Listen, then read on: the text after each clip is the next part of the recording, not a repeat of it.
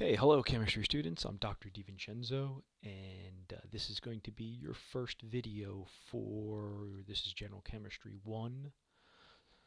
And the idea of these videos is that you should be watching these before you come to class and have a lecture on them. So that's going to be key. They are basically designed to be a streamlined look at what is in the chapter, focusing on fundamental basic concepts that will help you get more out of the lecture.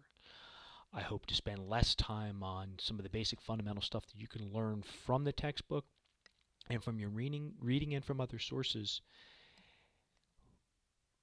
with the hopes of spending more time in class dealing with complex issues, concepts, and working problems. So this is your first video, and these videos are designed to be a max of about 25 minutes, anywhere from about 15 to 25 minutes. And I'm going to give you an overview of some of the fundamental concepts. Advanced concepts will be left for the classroom. So this is to give you an idea of what I need you to come into the classroom prepared to ask questions about if you don't understand, or to have a background in, if you will. So this is Chapter 1, and this is Matter and Energy, an atomic perspective. So really, a couple things I always tell my General Chemistry 1 students is that this is just an example of the types of problems that have nothing to do with chemistry, quite frankly, that you should be comfortable with, and that is the mathematical skills you need. I always tell my students, if you're good with word problems, you'll be good with the mathematical portion of general chemistry. And I should throw into there algebra also. That's going to be the two key things. If you can do word problems and algebra, you're in good shape. So what I want you to do is take a look at these on your time and see if you can answer these questions. The first one is simply a recipe for making pizza, and it tells you that 5.5 cups of flour makes 2 pizzas. The question is, how many cups of flour do you need to make 37 pizzas? It's a very simple calculation, but think about how you set up that problem, because that very concept will be used quite frequently in chemistry. And if you remember how simple it is, it really becomes that simple for a lot of your chemistry problems. The next one is a calculation that you might see in chemistry. You could see it in physics too. It's basically just a velocity type or distance time type calculation. In this case, you're asked to convert between two unit systems. So here we've got 1.6 kilometers in a mile. That is the conversion that I'm giving you. And I'm telling you the car's traveling at 35 miles an hour. My question is, how long does it take for the car to travel 127 kilometers? So you have to do a conversion there to get them into the same units. But I've given you that factor. So see if you can solve that problem. The next thing here at the bottom is the algebra. And I simply want to see if you guys are capable of just simply rearranging a simple equation like this and what answer you get. Then I want to see if you can arrange something a little bit more advanced like this. And there is an equation very similar to this in general chemistry. So if you can do that to start with, you can solve this page to start with, you're in pretty darn good shape. And we can talk about this in class as we need. Here are the learning goals, the actual specific learning goals for the chapter. I'll give you this for every chapter that we cover, and I will ask that you ultimately go back to these learning goals and make sure you're comfortable with them by the time the exam comes along. So you're going to need to master basic terminology, define and understand components of the scientific method. Of course, you're going to see this in any science course. Familiarize yourself with this framework. This is something your textbook uses, and it's developed. I never heard of this when I was a chemistry student, but this is called COAST. And I'll explain what that means when the time comes. But it's a framework for helping people that struggle with solving problems to go about them. If you struggle with word problems, taking these types of steps can be helpful. And then applying that framework of solving problems and dimensional analysis, which is where we're going to look at units and conversions, to be able to calculate temperatures and be able to do basic unit conversions. That's really the learning goals for this chapter. So here's a list of definitions, and these are things that you should really jot down if you don't know already as you go through the textbook and as you look at my slides online and as we go through lecture. I'm not going to spend time in lecture much talking about these concepts because your book does a fine job and they're all basic concepts you can grasp by simply Googling them or going to Khan Academy or reading your textbook. Any of these things will suffice to give you solid definitions for any of these concepts here. Here's the actual outline of your chapters. So there are different sections, and we'll be covering all of these. We'll spend more time on some of them. This one right here, I basically gotta have one slide just to introduce it to you. There's no reason to really go into any grave detail here, and let's wait for when we actually need to use that. So, particles of importance, here are a couple of definitions: atom, element, compound. Once again, I'm not going to spend a lot of time on this. You can get this from your book. I want to point out a couple of things. That a compound, two or more elements chemically bound together. That is key. Okay? It's going to be key when we want to distinguish between something like a mixture. When we say chemically bound together, it means we're going to have to require energy to separate things. And we're actually going to, in the process of that separation, really effectively change what the substance is, right? I mean, if I have carbon bound to oxygen and I'm going to separate that, it's no longer going to be carbon dioxide, it's going to be individual carbon atoms and oxygen atoms. So that's one of the keys to distinguishing what a compound is. The scientific method, of course, this is something that you'll always be exposed to in a scientific class. So we'll talk about this in some detail in class. Mainly what I want to focus on is theory. And I want you to take a look at really if you can get a grasp from reading what the difference is between a theory and a law. And that's commonly misconstrued in textbooks, and there's often misconceptions among students. But it's important to realize the scientific method is just a process you go through in developing, a theory or law about a particular set of data or observations and things like that. And it's important to realize it's not just used by scientists, it's something that's used all the time. You might not call it the scientific method, you might not have names for it like hypothesis and recognize it, but effectively you're using this all the time. And a hypothesis, really fancy word for an educated guess. That's really all it is.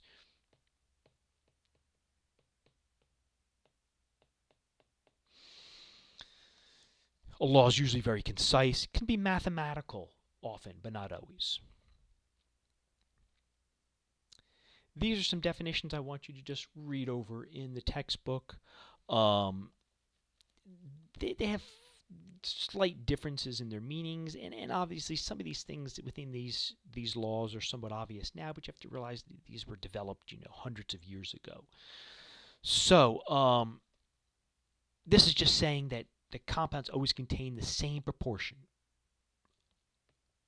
of their component elements. Okay, so if you have H2O, we're always be in the same proportion of hydrogen to oxygen. Okay, 2 hydrogen to 1 oxygen, always the case.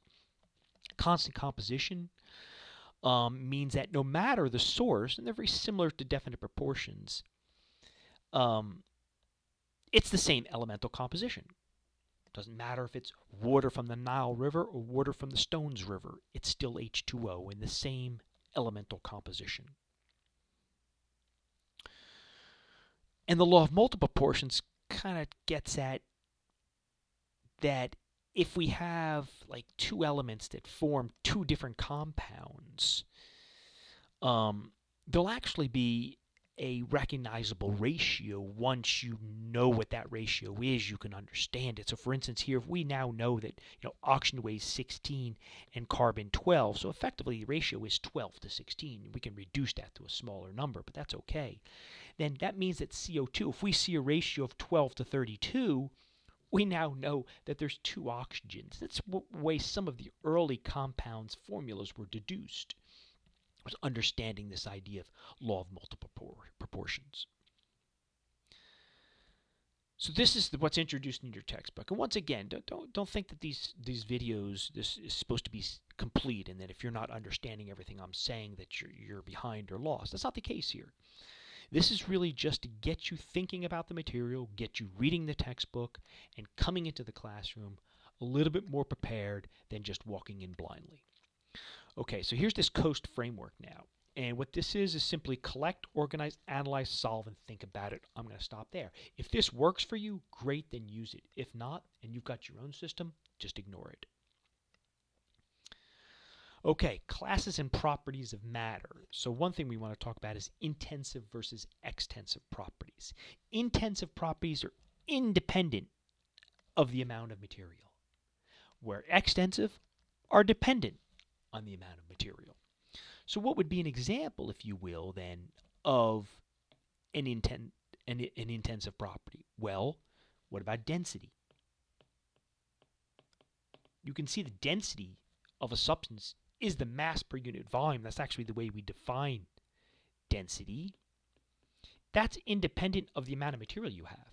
The ratio is the same. And that's how much matter is packed into a given space. But actual mass, if you will, that would be an extensive property because the mass that you have is dependent on the amount of material that you have. And that's pretty obvious. So those would be two examples. Then we have things like physical properties and chemical properties. Physical properties can be measured or observed without changing the substance.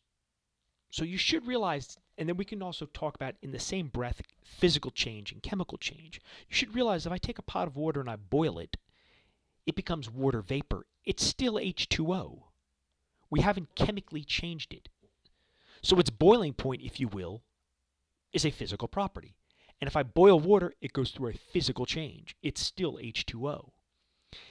Chemical, and you can come up with a lot of examples of physical properties. Density would be another one, melting point. Chemical properties are a little bit more difficult to come up with. The classic one is always flammability. And that's a word that everybody knows. I'm not going to go into the oxidation now. When you burn something, it's no longer the same. You know that. I mean, if you burn a log, it's no longer the wood that it was before. You're left with, gases that were given off, smoke that was given off, ashes in the fire.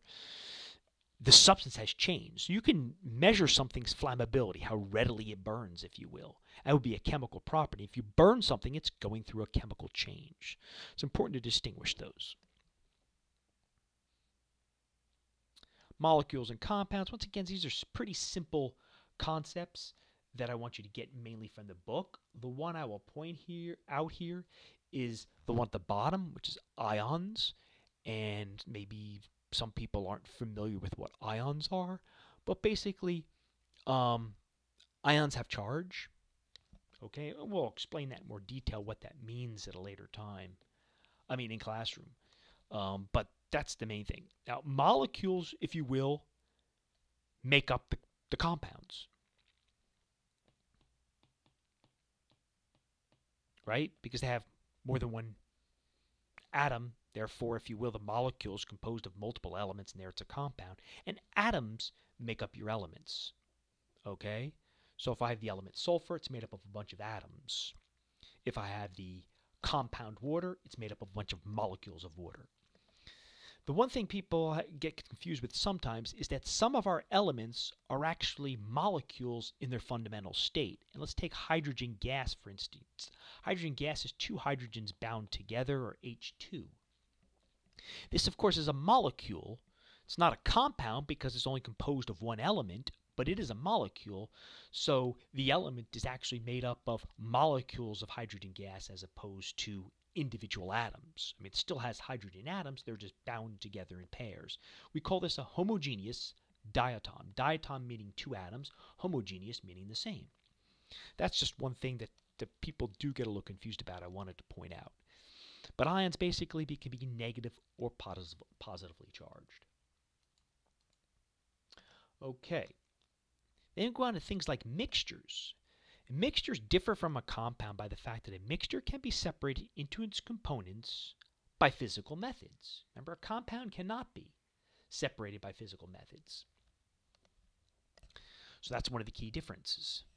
A compound cannot be separated into its elements by physical means, only physical means. So, and then there can be homogeneous and heterogeneous, and exactly what the words mean.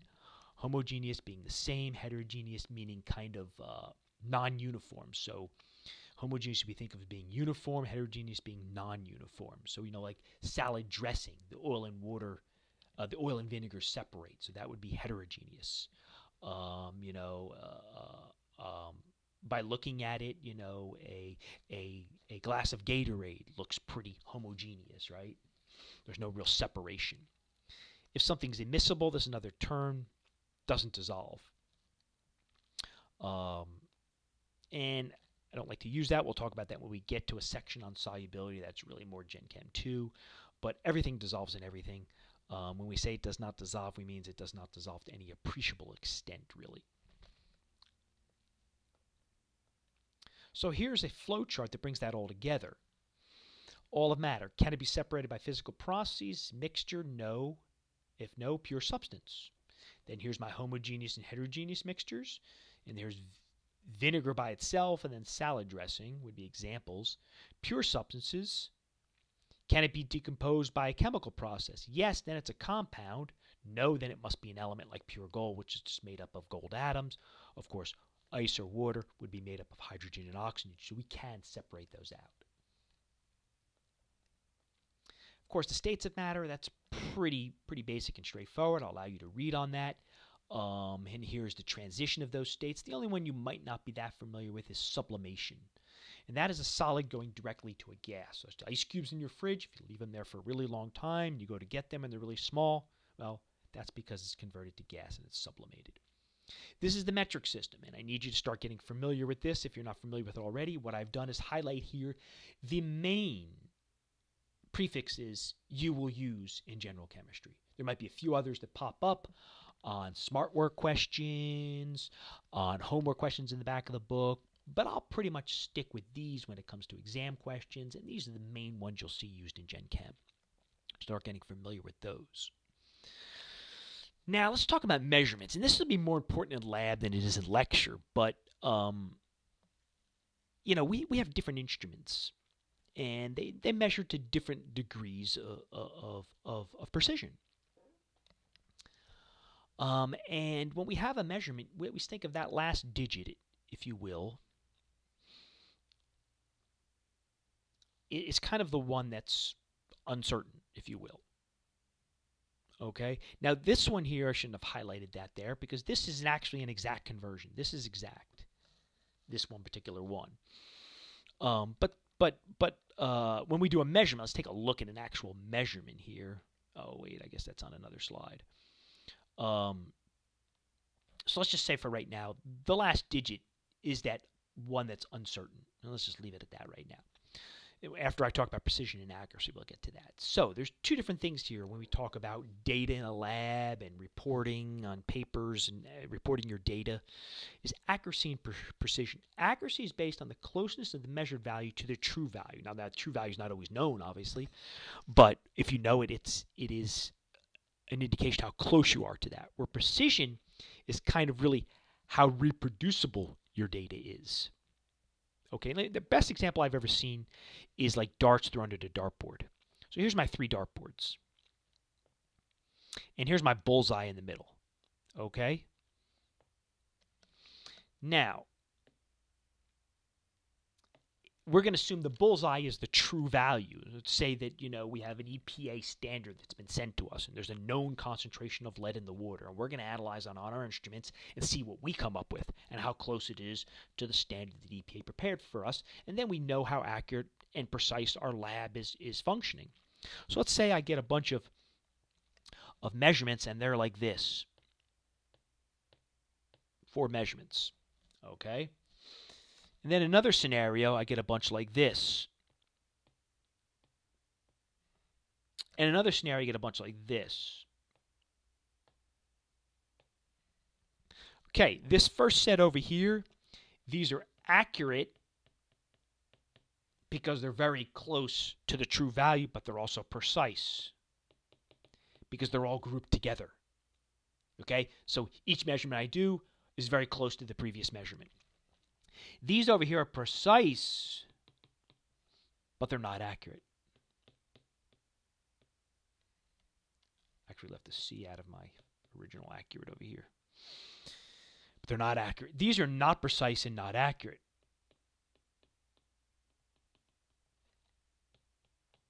See the difference? And if you have non-precise, non-accurate data, then who knows what's going on? You're just a bad scientist, or you got lots of problems in the lab. If you have data like this, it usually means that there's something systematically wrong. Like say your scale's off. Oh, and that's why I'm getting, all of them. They're still all close together. If I fix my scale and calibrate my scale, now they're all going to be grouped around the true value. So that's the difference between accuracy and precision. Now we get into significant figures, and that last digit I was talking about. So let's say we have a scale here, and we're measuring something, and in one case, it gives us this value, and this refers to an actual figure in your book, so you can look at that. And in the other case, you get this value.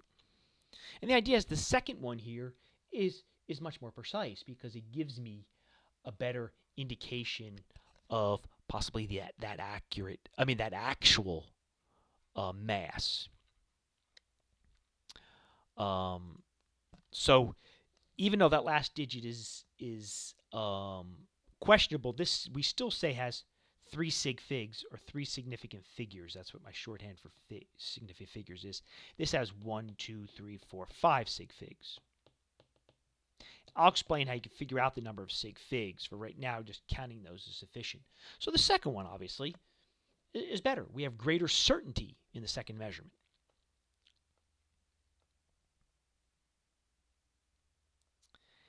And actually, I just realized that is the last slide. So we'll spend a lot of time in class talking about significant figures and doing examples and showing you how you can use them in calculations so you'll be prepared for lab.